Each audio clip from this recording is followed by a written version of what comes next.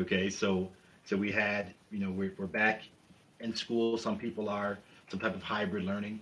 We really haven't figured it out yet, and we haven't figured it out in a couple of areas. The first one is um, addressing what may be a perceived or an actual like learning loss, Hmm. right?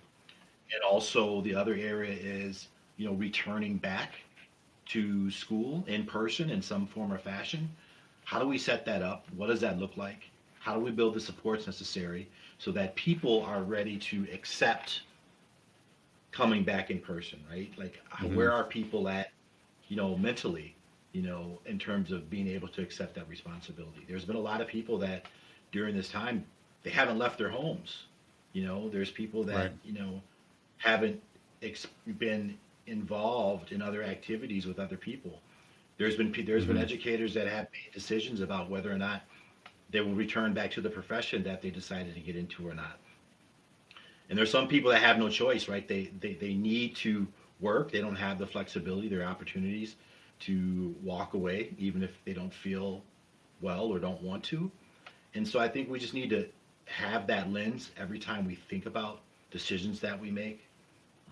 Think about planning for next year, for the upcoming school year. You know, what is that going to look like? Do we have supports in place for our students, and do our educators know? Because it's going to be a while until things flatten out for the most point in terms of really getting our footing and understanding what school is going to look like Hmm. moving forward. So I think that's, if we can get to a place where we as the leaders are able to recognize that and then act on it, and some of that is sharing some of our own vulnerability so Yeah. people understand that we get it. I think that it'll begin to build that social capital that's necessary to create a environment that's conducive for success. So, and like you just said something that really reminded me of you, right? Your willingness to share your vulnerabilities, your willingness to share your story, and all that you've done really puts at the center. And this is something I've been saying for a long time, but you really reminded me of this in your work and my connecting with you, is that when you take care of people, stuff will get done.